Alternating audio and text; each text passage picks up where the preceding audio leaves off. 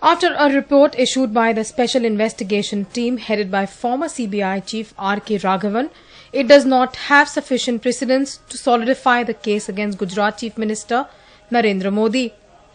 Despite claims from activists of having sweeping testimony regarding the Ehsan Jafri killing case in Gujarat, the committee appointed by the Supreme Court says there isn't enough evidence to make a solid case. The case will be presented today before the High Court. SIT has found no prosecutable evidence against Gujarat Chief Minister Narendra Modi and 61 others, whom Zakia Jafri and the other petitioners had accused of virtual complicity in the riots that engulfed Gujarat in the wake of the Gujarat train burning. The process will have to wait for another round of hearings before the Metropolitan Court, for which the trial judge will be given a notice to petitioners Zakia Jafri and the Citizens for Justice and Peace, the NGO headed by Teesta Sidalwad. As this report certainly doesn't mean that the case will be shut down against the Gujarat CM.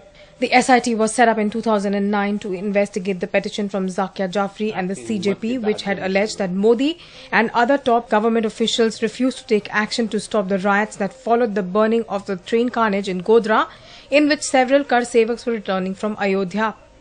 62-year-old Modi was accused of his lack of action during the riots in the Gulbarg Housing Society that killed 69 people, including former Congress MP Ehsan Jafri. The case was filed by his widow Zakia Jafri amongst other plaintiffs and was being tried before the Gujarat High Court.